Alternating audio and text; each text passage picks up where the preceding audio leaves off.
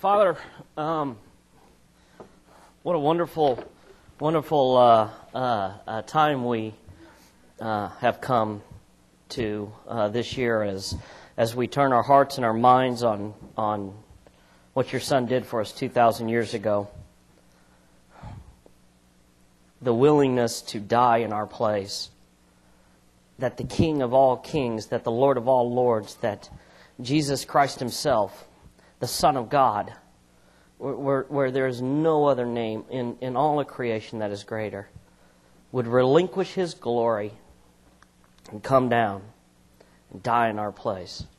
Father, turn our minds and our hearts to that period of time as we hear a message from your word. It's in the precious blood I pray. Amen. Before we get started with today's message, I am missing a prop and I need help. I need to call on one of you to sacrifice, sitting next to your lovely spouse if you are a man, and to come up here for the entire sermon. You might be abused.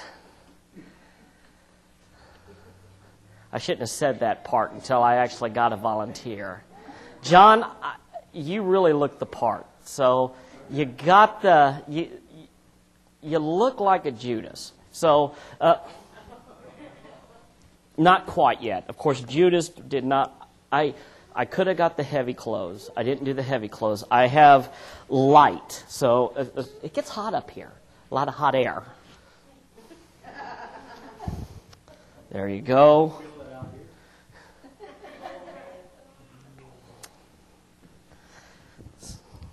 Oh, that's not a turban at all. We're going to pretend it is. There you go. Doesn't he look like he could just be plucked out of... Have a seat in your throne. Okay, John, do you remember the one sermon I did or not the sermon, but we went to Chicago. We were doing street evangelism, and I wore the shiny shirt, and I accidentally got carried away and slapped you in the back of the head. Yeah, remember that one? You still remember that? It still hurts. This is not unlike that, but I will do my best. Okay, this, my friend, is Judas. Okay, what do we say when we meet? If you were to meet Judas, what would you say as an audience? Hi, Judas. Would anyone boo Judas? We got one person would boo Judas. Do you guys think I'm setting you up? We really need... I mean this. I'm not lying. Behind you, Greg, is a Bible, a little red Bible. Can I get that? I have to go to get it now because nobody believes me. No, right? Is it gone? Now somebody took it from me. No, I didn't leave it at the store. I had it right here. I need a Bible. I just marked it, didn't I? I was back there marking it. You can pause this from the sermon. Where's my little red Bible? No, seriously, it's gone. I'm not kidding. Somebody has taken it. There it is. No, seriously, it's here. I mean, I was not... See, that's a brown Bible. All right, I'm going to just steal it. I want to share a passage with you and give you... No, it's not, Krista. Seriously, it's here in this building. I can't believe I actually lost my... Somebody took it from me. Trying to play a mean trick on me. Okay, I'm going to read the passage. In fact, everyone go to Matthew chapter 29. Matthew chapter 29. Go to Matthew chapter 29.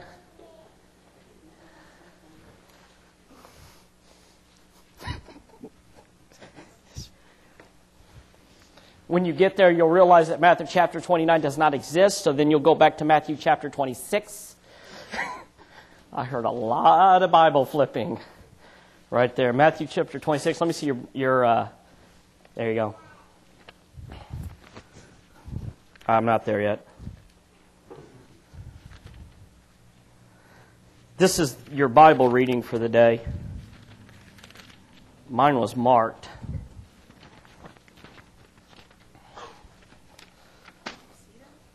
I can see that. I'm going to flip around real quick. Matthew 26:14 says this. Then one of the 12, The one called Judas Iscariot went to the chief priest and asked, "What are you willing to give me if I hand him over to you?" So they counted him out 30 silver coins. From then on, Judas watched for an opportunity to hand him over. And then we jump to verse 47. And this is after the Lord's Supper. This is after Jesus revealed that one at that table would betray him. We read this. It says, while he was still speaking, we're referring to Jesus, Judas, one of the 12, arrived with him. There was a large crowd armed with swords and clubs, sent from the chief priest and the elders of the people. Now the betrayer had arranged a signal with them. The one I kiss is the man, arrest him. Going at once to Judas, Judas said, "Greetings, Rabbi," and kissed him. Jesus replied, "Friend, do what you came for." And then we are going to jump ahead in time after Jesus had begun the process of being tried. We have the response of Judas. 27:1 reads this. Early in the morning, all the chief priests and the elders of the people came to the decision to put Jesus to death. They bound him, they led him away to hand him over to Pilate, the governor. When Judas, who had betrayed him, saw that Jesus was condemned, he was seized with remorse and returned the 30 silver coins to the chief priests and the elders. "I have sinned," he said, "for I betrayed innocent blood." "What is this to us?" they replied. "That's your responsibility." So Judas threw the money into the temple and left. Then he went away and he hanged himself. The chief priest picked up the coins and said, "It is against the law to put this into the treasury, since it is blood money." So they decided to use the money to buy potter's field at the burial place for foreigners. This is why it is called the field of blood to this day. Then what was spoken by Jeremiah the prophet was fulfilled. They took the silver coins, the price set for him by the people of Israel, and they used them to buy the potter's field as the Lord commanded me.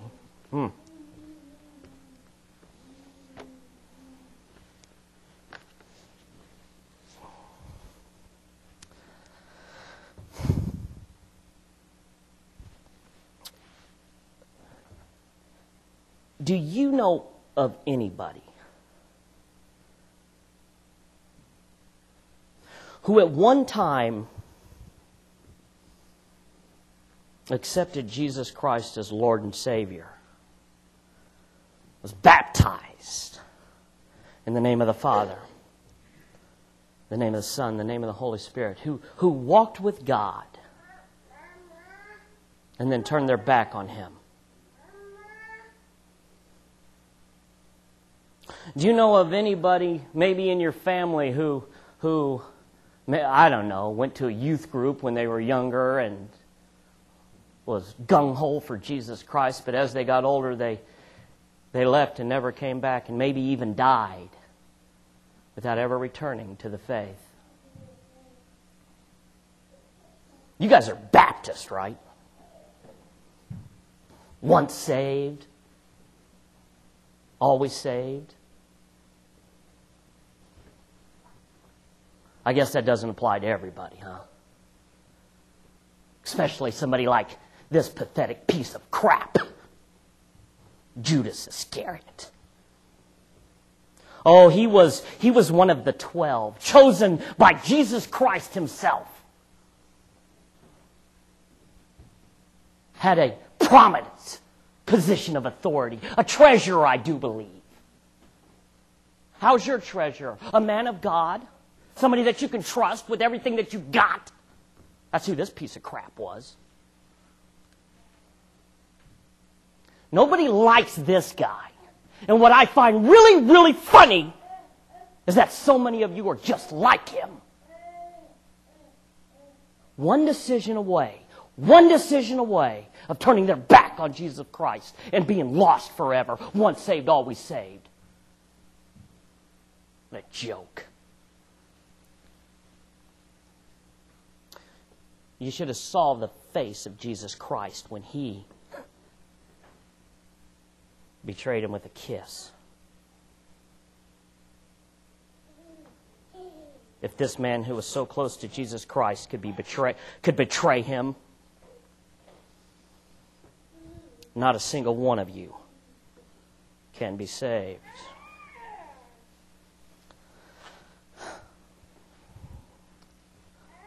The Bible tells us to be on guard whenever the devil speaks.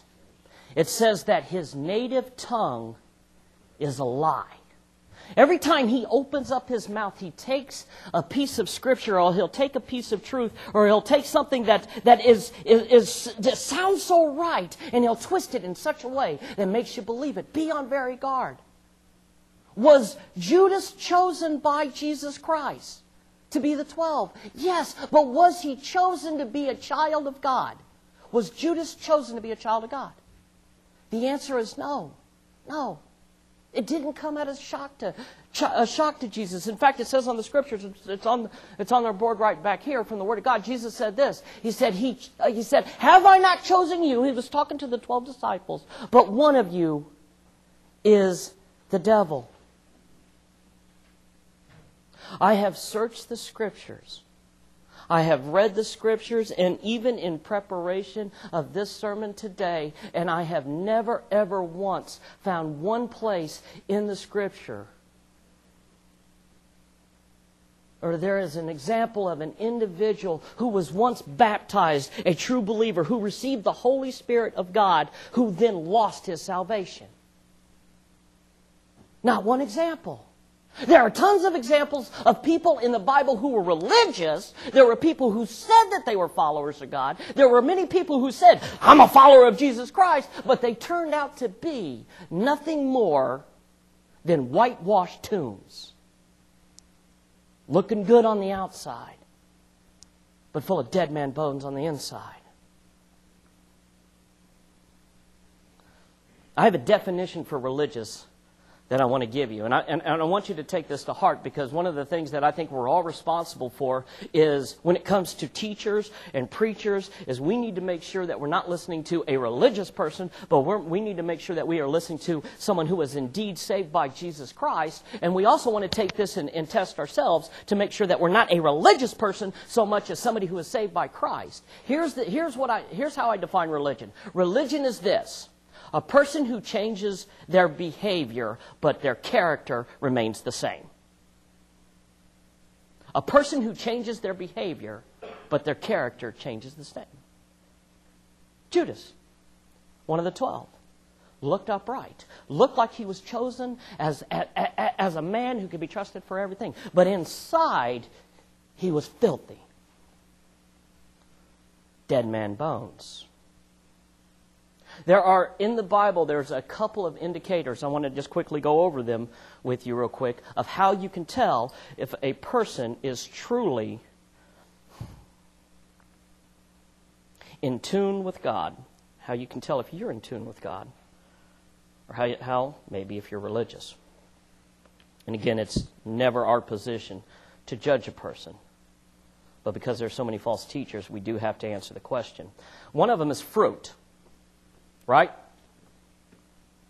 Fruit. Christianity should be defined as this: a person whose behavior changes because there is a true character change done by the Holy Spirit. I kid you not, I have taken a knife to somebody. I kid you not, I have tried to kill a person. I kid you not, I hated people with a passion, and I wish they die. There were great songs by Guns N' Roses that testified to my heart that everybody served me. And that fateful day when I was at Promise Keepers and convicted because of the sins that I had, and I walked that long aisle down to the altar, and I bowed a knee in humble adoration towards Jesus Christ who died for me, and tears flowing from my eyes, something happened inside my heart that I can't even testify to. That it was as if God stuck His hand into my chest and said, "Dead heart, live." From that day on, I started to love. And you could see it in my behavior. I serve you. I serve the community. I serve everybody that I possibly can. I give my time, my labor, my very life so that I can help people. Not because I'm living by a set of rules, but because my heart has changed. I've got a long way to go. You could probably say amen to that. But there's a true change in character. You've got to look for that fruit. But there's a second thing that really needs to, sometimes the fruit that, we can present ourselves as being holy, as sanctimonious, as religious and full. Some of the people, most of the time, of course, what's truly in our heart's going to leak out of our face. But nevertheless, you can put on that front. There's a second thing that testifies to whether or not you are indeed in Christ. You know what that is? Longevity. Longevity. A prodigal son is one that does what? Leaves the faith and comes back. I've been to a lot of funerals, and I've preached a lot of funerals where somebody has come up to me and they've asked me, will you preach the funeral of my beloved brother or my sister or my grandmother or my good friend right here? And I always ask a couple of questions. One of the questions I ask, and it's a really good question to know, especially if I'm about to give a message over their dead body, is this: were they indeed saved? A lot of times I hear that, here's the answer I get a lot of times, it's this: well, when they were in high school, they went to a youth group. And I remember this one time that there was this message. It was a really powerful gospel message. And my brother, my sister, my whoever, he went down the altar. She went down the altar and they gave their life to Christ. And it was 2 weeks later they were baptized. But then they went away. And they never came back. So yes, they were indeed saved. They were a prodigal son.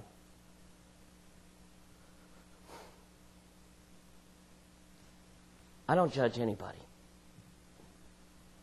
A person can go to their deathbed and have a real conversation with their Maker and come back.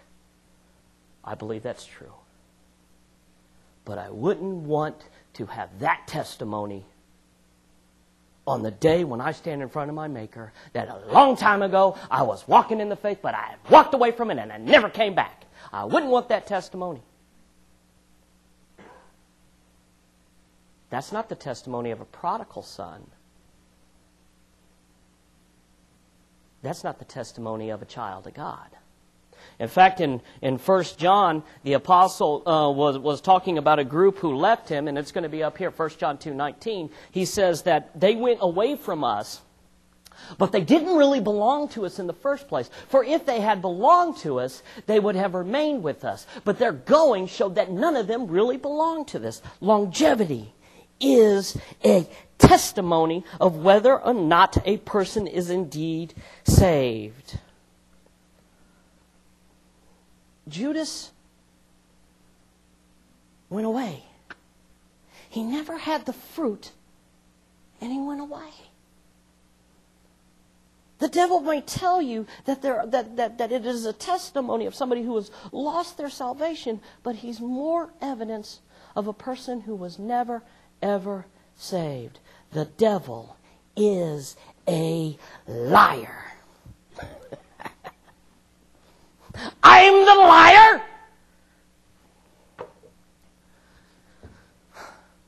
See, that's the problem with you. I give you another reality, and I'm the liar.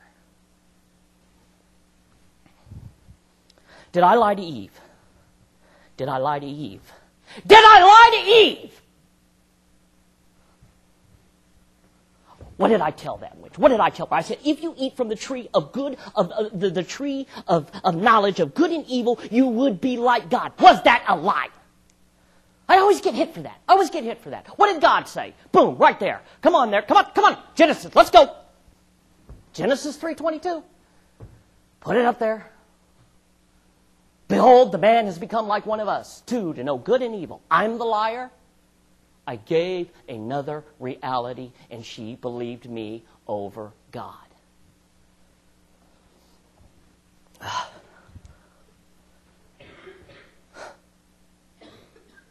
didn't lie to Judas. I don't lie to anybody. Just tell them the truth.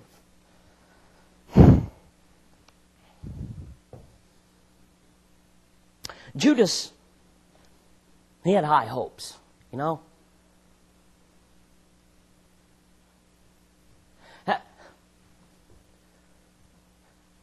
Do you know what it would be like to live in a society, in a culture, where your government is bent on killing you? Oh, you got it so bad with your Republican Democrats, forcing you to watch those nasty negative ads. Oh no, I watched 4 commercials today. You realize in some countries they take your children and they enslave them? And they beat them? There are gang rapes in South Africa. Welcome to womanhood.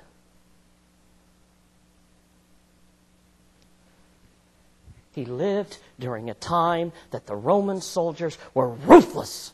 Enslaved. Would you want Israel to be enslaved? Do you want them to be treated bad? He wanted a Messiah. He wanted a Messiah who would free them, who would establish a kingdom here and now. And make those Romans pay for the horrible things that they did. And God failed him. Jesus failed him. What is this, Palm Sunday, where we celebrate the day that Jesus took a stolen donkey into Jerusalem, and with that stolen donkey, on that stolen donkey, everybody's with the palms up in the air, Hosanna, Hosanna, Hosanna, Hosanna, our king has come. And what's the first thing your king did? He's got a coin. Give me a coin, some money. Give me some money. Let's go. You are way too slow. Come on. The bill. Yes. Give me another. Come on. Whose face is on this? Caesar's. Oh, well then pay Caesar what's his. Oh, there's the king that's going to save us all from the Roman soldiers. Pay your taxes. He should have been flipping chariots. And what was he flipping? Tables inside the house of God. He's a failure of a Messiah.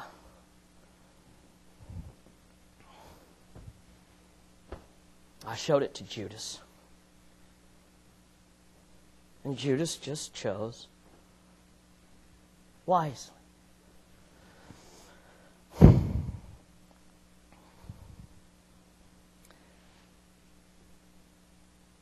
Judas didn't want a Messiah.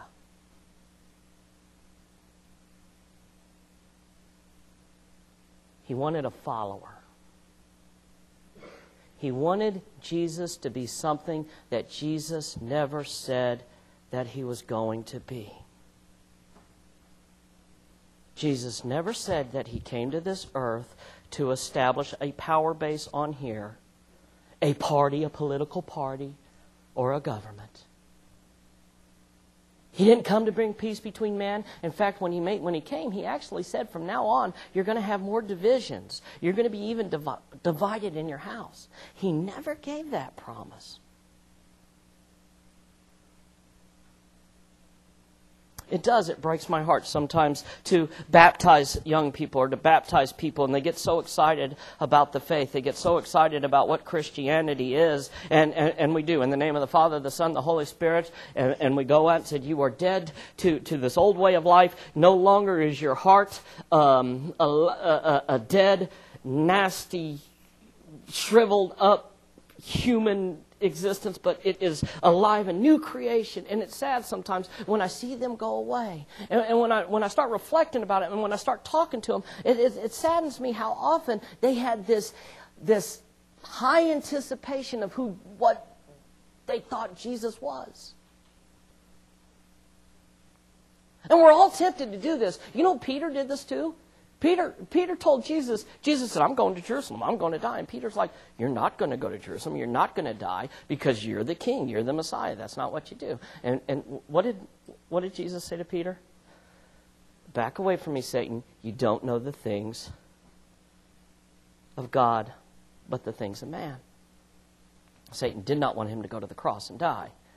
Now, that would mean restoration between you and God. We're all tempted to do this. How many of you have prayed and named your prayers?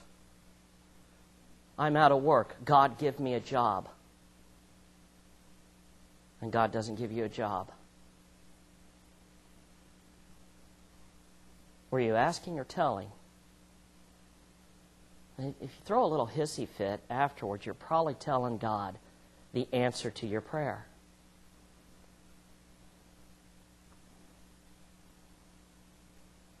Jesus doesn't owe us a thing. He doesn't follow us. He doesn't obey us. He says, and if anybody comes after me, they must follow me. And His ways are not our ways.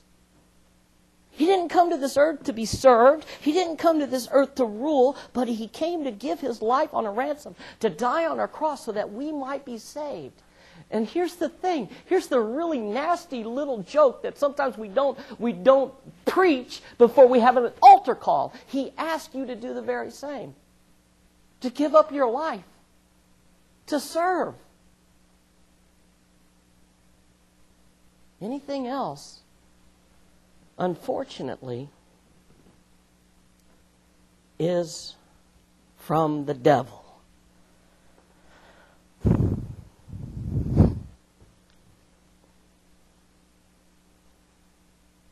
Isn't that convenient?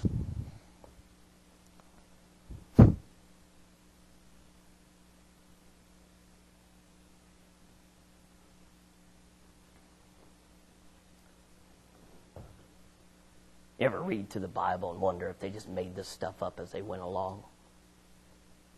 Jesus wanting to go to the cross.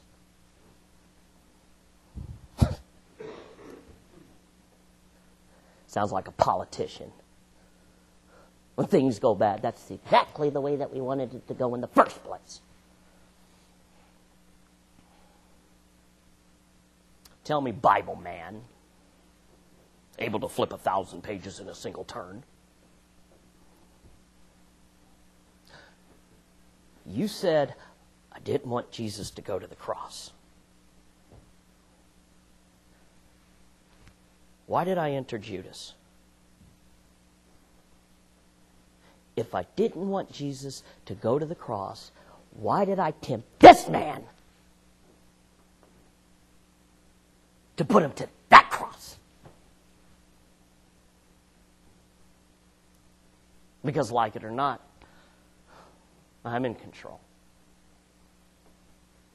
I put him on the cross. I did. Through him. 30 pieces of silver. It was really easy. Just had to whisper into his ear, do you really, really want to follow this man? Oh, you could get so much for him. 30 pieces of silver. Oh, so sweet.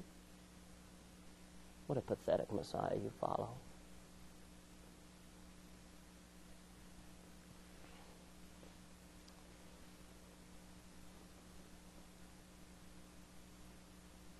Betrayer.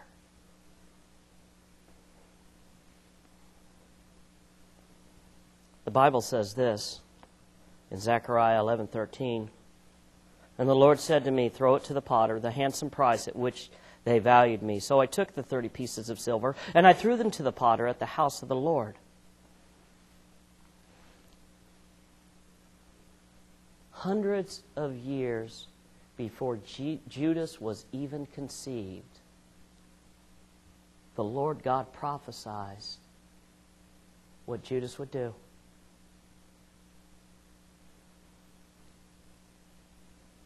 God is in control.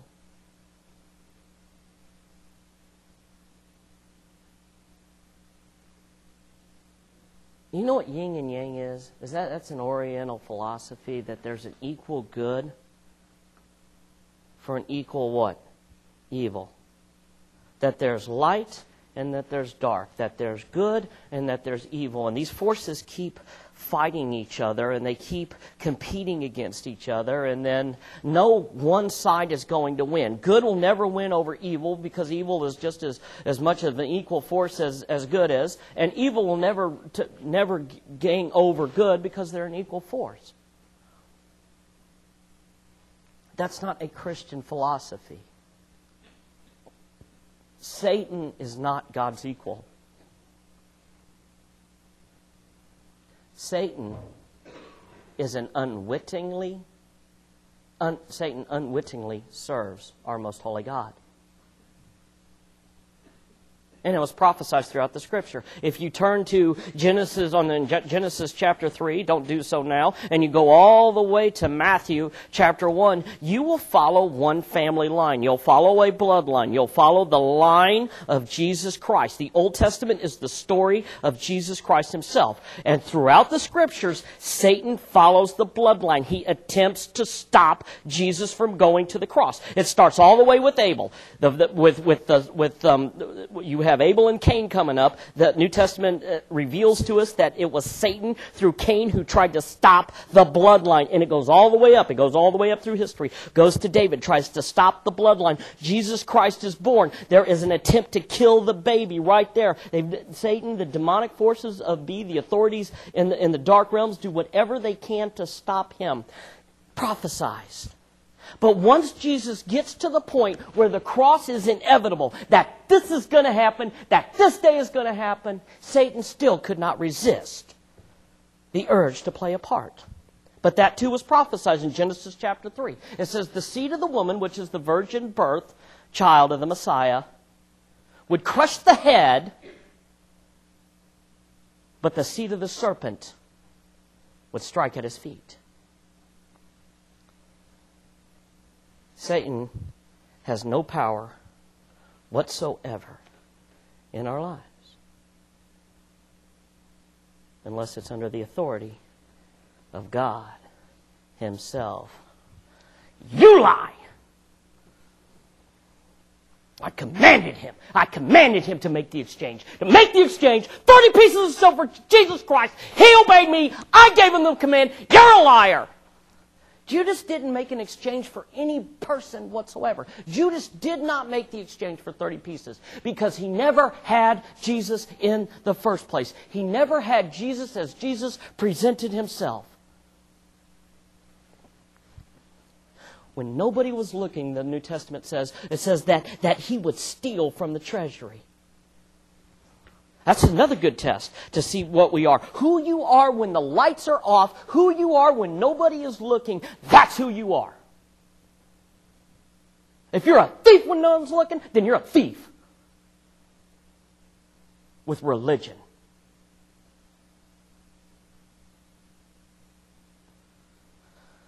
He didn't have a choice to make. He was still on the path towards what he wanted. He wanted power, the Romans to pay. He wanted authority. He wanted money.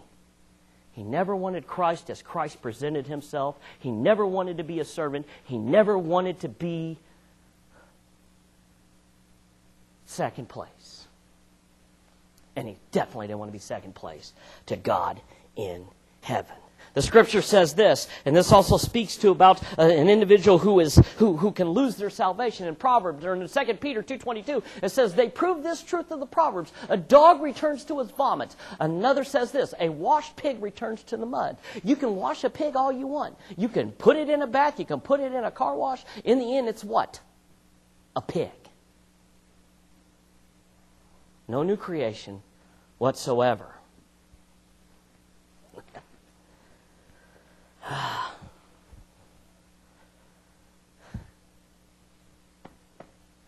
Poor guy. Hear what you are? You're a pig. That's how them Christians think of you.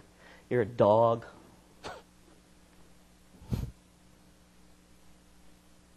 You made a mistake. You turned Jesus Christ over to be crucified. I mean, he wasn't the Messiah that you thought.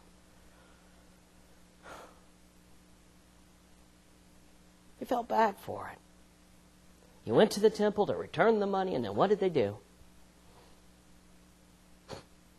They rejected you. The money they gave you for Jesus, they wouldn't take back because blood money.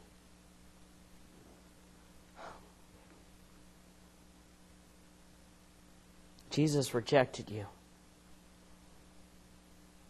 Israel rejects you. They don't like you.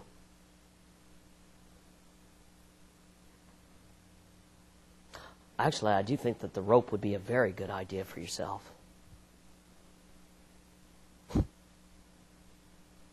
Why not die?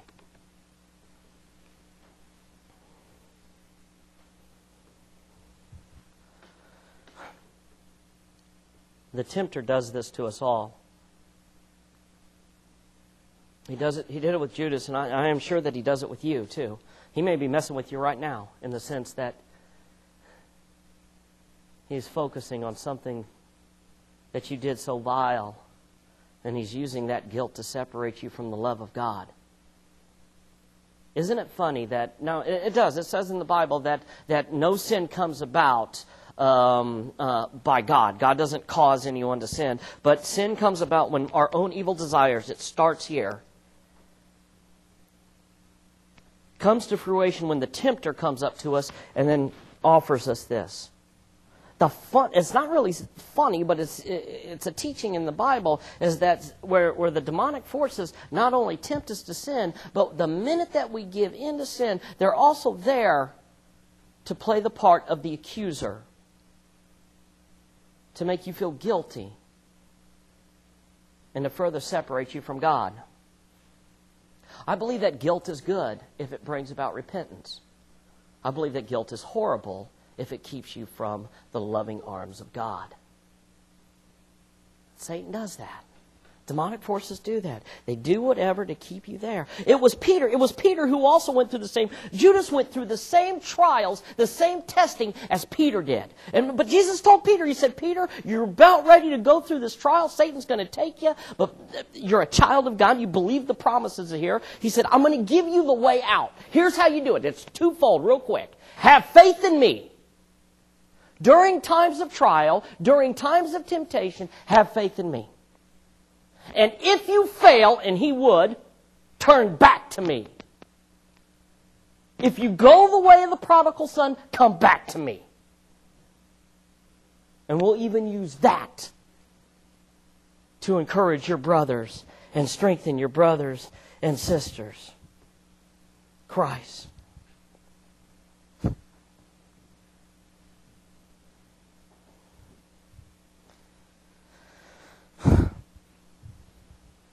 That's the thing about God, you know.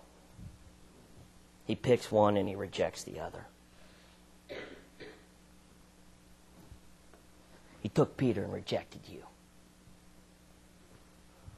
Huh? Well, you weren't good enough.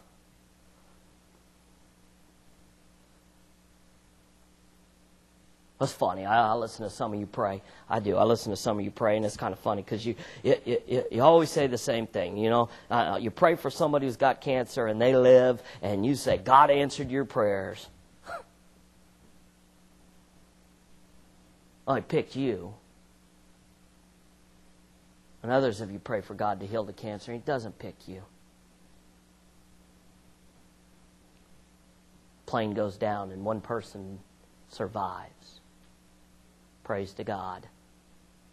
But didn't the other 200 people on the plane pray?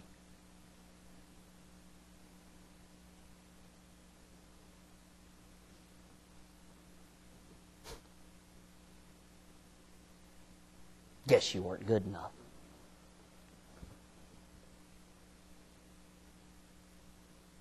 To be thrown away for something somebody else did. Every single one of you. Every single one of you is one choice away from being thrown away. Mark my words. Honestly, God owes each and every one of us nothing. Romans says this.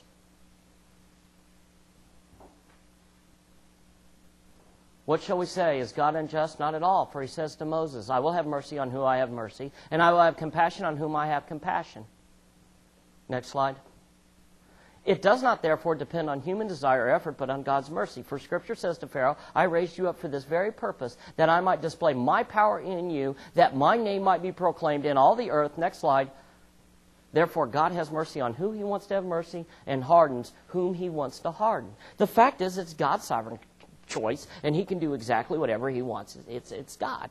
So there's no excuse, there's no apology. That's how God's work. But God is consistent. God is very consistent. He says this. He says, I desire that all men be saved. I desire that every single person be saved. And if a person, it doesn't matter how vile of an individual you are, it doesn't matter what you've done or what you're doing, doesn't matter how vile of a person you are, if anyone calls out for God's salvation, if they desire to be saved, if they believe in their heart that God raised Jesus from the dead, and they call his name Lord, they will be saved. Here is a theological hypothesis, but I would take it to the bank. Had Judas called out for salvation, Judas would have been saved. Because the disgusting crucifixion of God himself is enough to pay for his sins too, had he repented. Oh, but he did repent.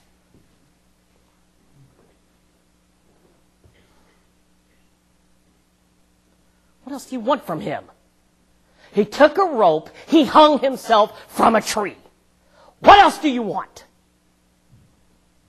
And as his body rotted, eventually it just fell face forward on the rocks, and just his entrails blew up. What else do you want? How much sorry do you want?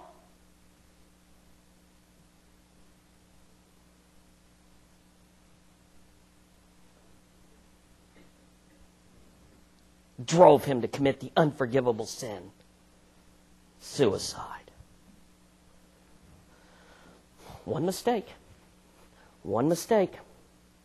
and you can be lost too. One mistake.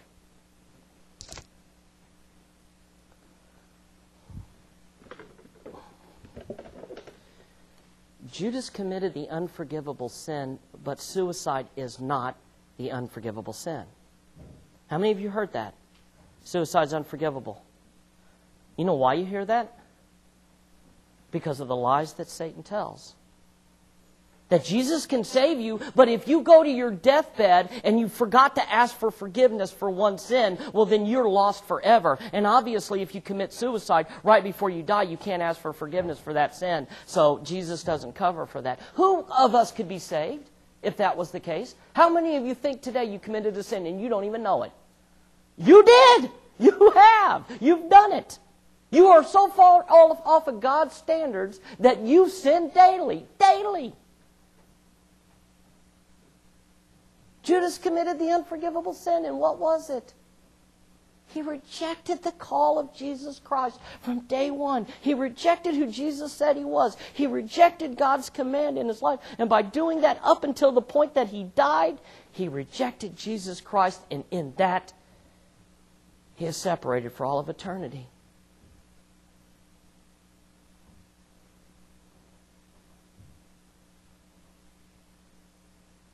A young person asked me the other day, how do I know? Am I that person?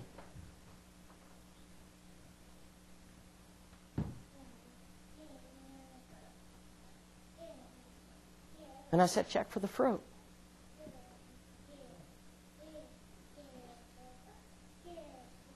Check for longevity.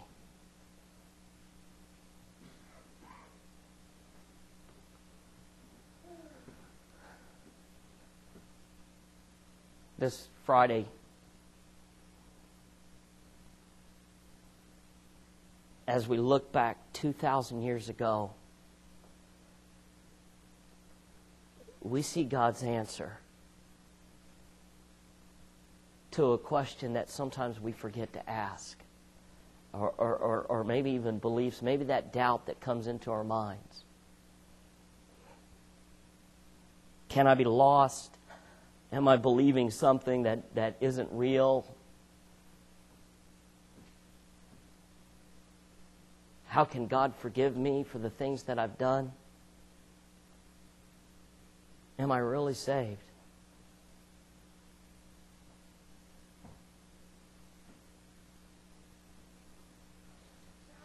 This is an exclamation point to the answer. If you'll just believe me, I've got you.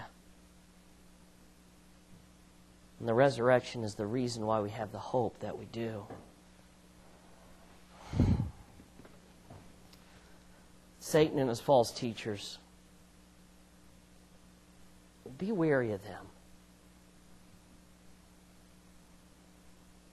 They'll do anything and everything to separate you from the love of God. Let's pray. You can go down, buddy.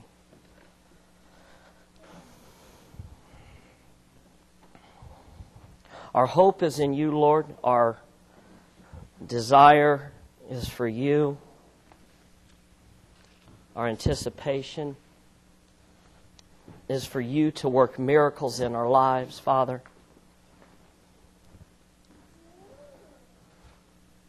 Let us not be the reason for the change that we have, Father, but we ask that you change us inside and out.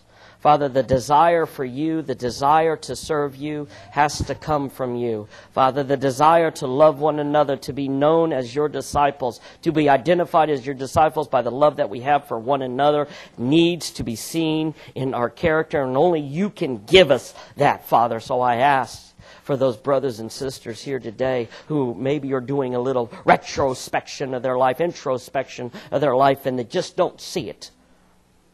I ask that you just put your hand in their chest and you change them. You give them that new creation. Maybe they haven't moved or grown because they haven't been abiding in you. But Father, I believe even that desire there to follow you is given by you. Give them that. Father, if there's a brother and sister in this room who is religious,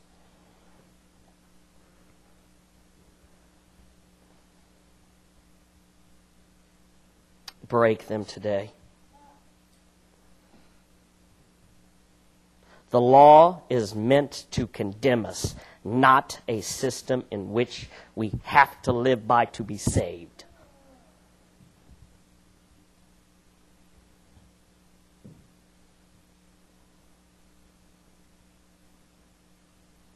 Save them. Maybe there's a brother or sister in here who is walking away from you right now. They're heading in the wrong direction, but they are a child of God. I pray that before they reach the pigs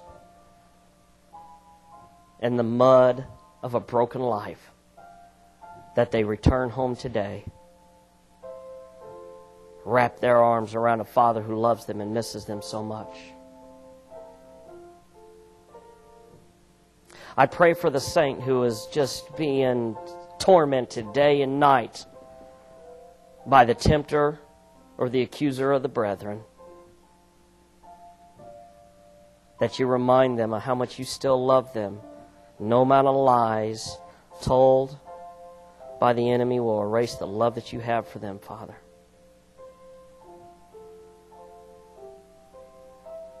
And I pray for the sick, the hurting, the diseased, the dying.